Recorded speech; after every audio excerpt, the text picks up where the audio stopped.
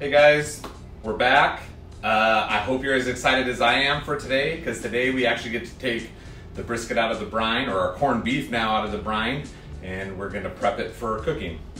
So it's brine now for 7 days. So we have to remove it from the brine. We're gonna rinse it.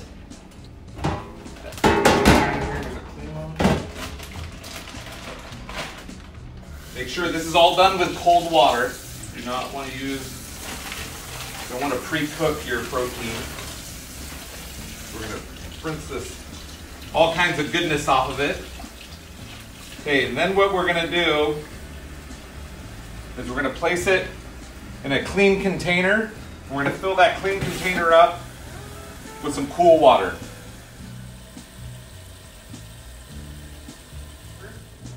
We are going to let this sit. We're gonna weight it down, make sure it doesn't float up, keep it kind of submerged there a little bit.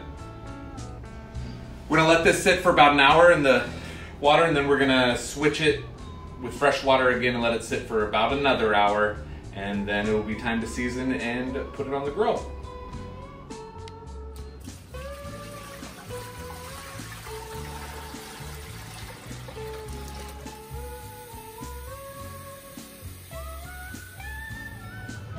All right guys, since we've rinsed that brisket, the brine off the brisket, and it's soaking in some fresh water right now, it's time to make our rub for our corned beef.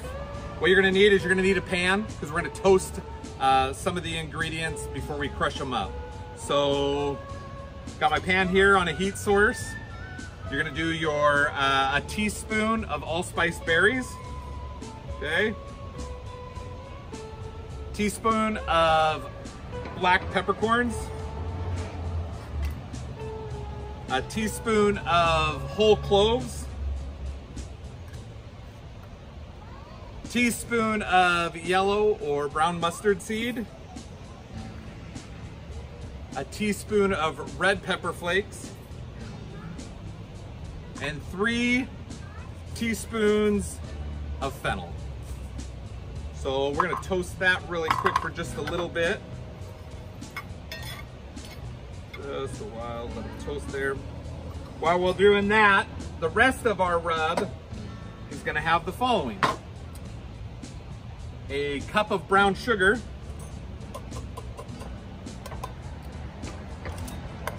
a 1/4 cup of kosher sea salt, 3 tablespoons of onion powder, 3 tablespoons of garlic powder, 6 crushed bay leaves, 2 tablespoons of fresh ginger, or ground ginger, and a tablespoon of ground coriander.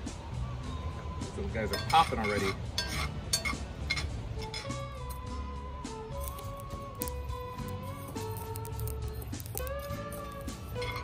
Okay, so we've toasted everything we put in the pan here. We're gonna mix it with our other ingredients.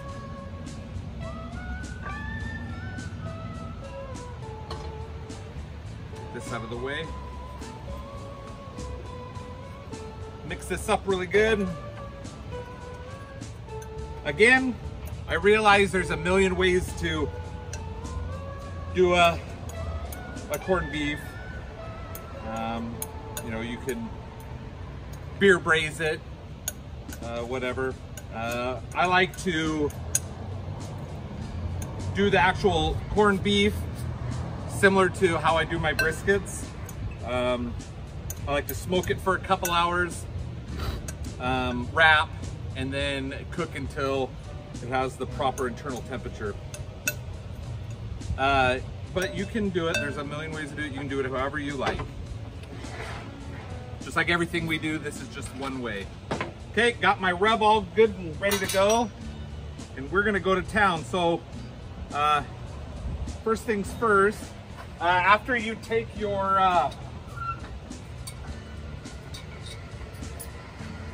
After you take your brisket out of water, you're going to want to make sure you pat dry it. Get all that extra water off.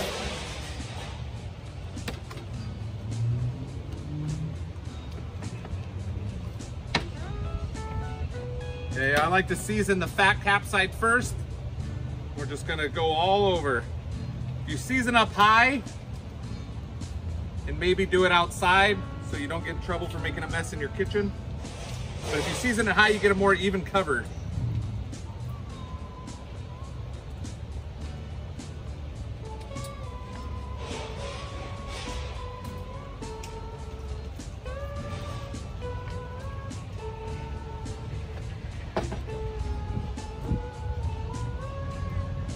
Soft little pat. If I was at home, I would probably wait a little bit and let this this rub adhere to the meat a little bit better, but for the sake of the video, we're just gonna keep going.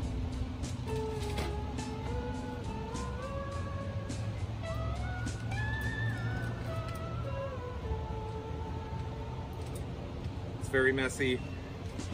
I don't know if it's very messy or I'm very messy. Depends on who you ask. And if it's who I think you'd ask, she would say I'm very messy.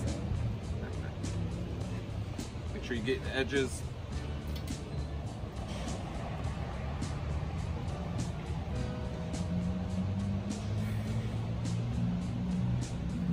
All right, so I would preheat your grill to about 225. And we're gonna set it right in there. We're gonna kind of go slow, unwrap for about 4 hours. Then we're gonna turn the temp up to about 250. Wrap the corned beef up in 2 layers of tin foil. And we're gonna go for an internal temperature of about 200 degrees. So that's gonna happen overnight. So we'll finish it up with cabbage and vegetables tomorrow after it cooks. Thanks. So what I did is we seasoned it as we just did.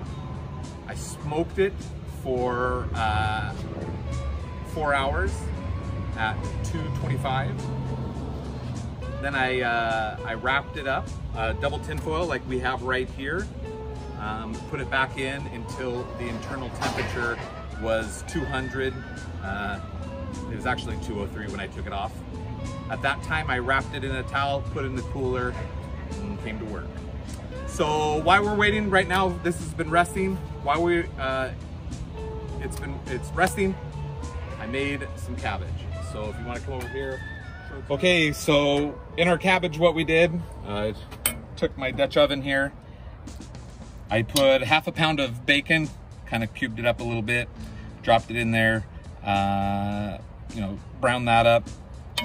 Mixed in 1 large yellow onion, 1 apple, and then a almost 3-pound head of green cabbage.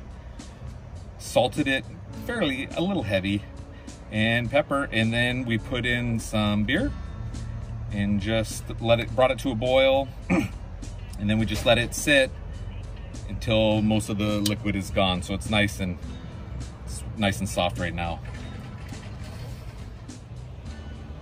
So first time we're gonna unfoil this. We're gonna see how it turned out. It would be a lie if I didn't tell you that I was very nervous. But let's unwrap it. It's rested for actually about an hour and a half.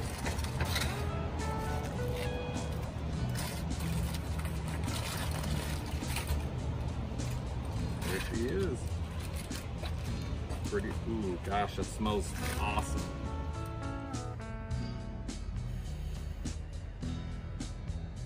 It's time to slice. Of course, against the grain, I like to do 1/4-inch slices, but I mean, you can do whatever you want. It's your corned beef and cabbage. It's your meal. Do it however you want. Just do little slices here. I already did one, as you can see. I was too nervous to do it while filming the first slice. And here's the other one.